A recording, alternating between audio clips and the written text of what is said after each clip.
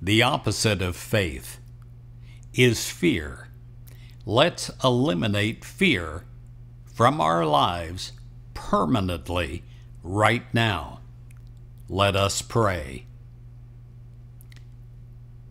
I do not fear.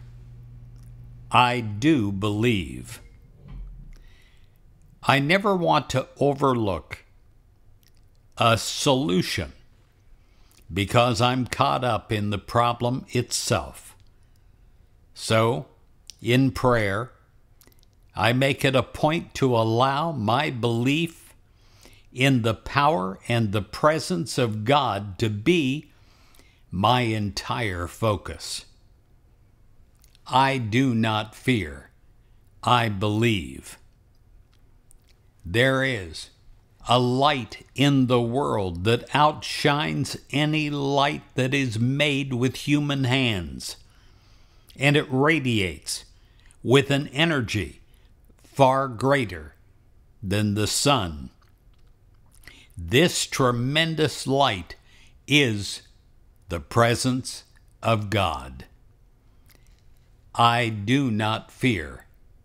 I only believe. The spark of faith that is with me and in me now draws my attention to the source of being, the spirit of life, the wisdom given as a gift of God to God's children. In much the same way as oxygen is necessary to keep a fire burning, my awareness is essential to keep me always tuned in toward the light of God instead of the darkness of any problem. There is a shift happening in me right now, a spiritual shift, a change. I do not fear. I believe.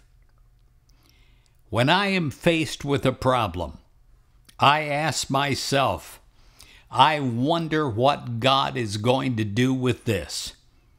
Through the years, I rely more and more on God's solutions, for they are always perfect. I do not fear. I believe.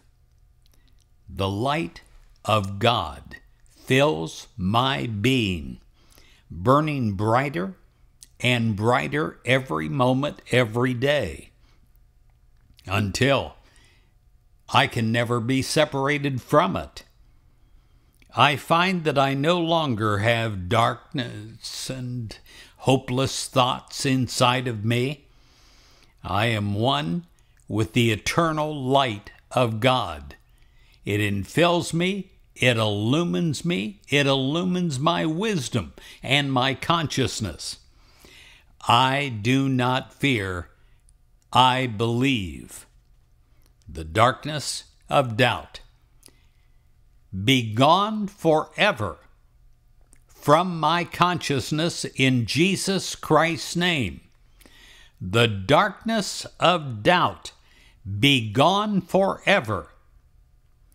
For the spark of faith has filled me forever with the light of God. And so it is in Jesus Christ's name. Amen.